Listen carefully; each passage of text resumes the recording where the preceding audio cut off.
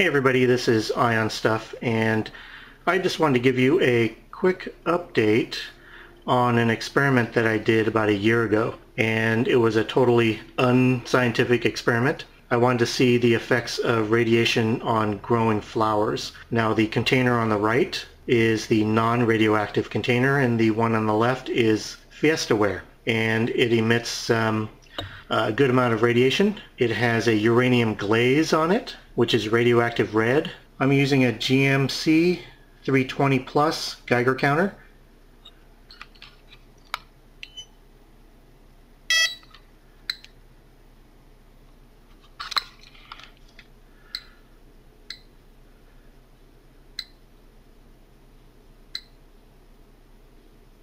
Okay, the counts per minute is currently 30, CPM is 35, 36, and we're not hearing much activity.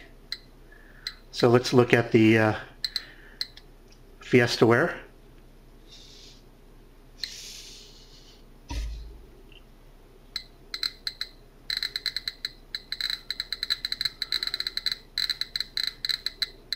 It's quite active.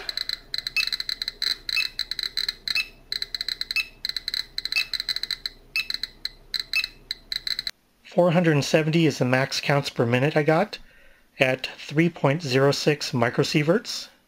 And the types of flowers that I tried to grow originally about a year ago was cosmos, sunflower, and cactus. And the only thing that survived so far is cactus. So let me give you a closer look. This is the non-radioactive, and it's still really small. And you can see the how tall they are.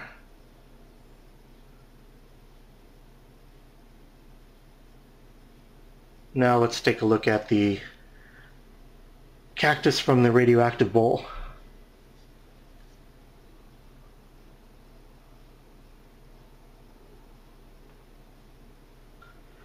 Let me know in the comments what you think. But I just wanted to give you a little update from the experiment I did a year ago. Thanks for watching, and I'll see you next time.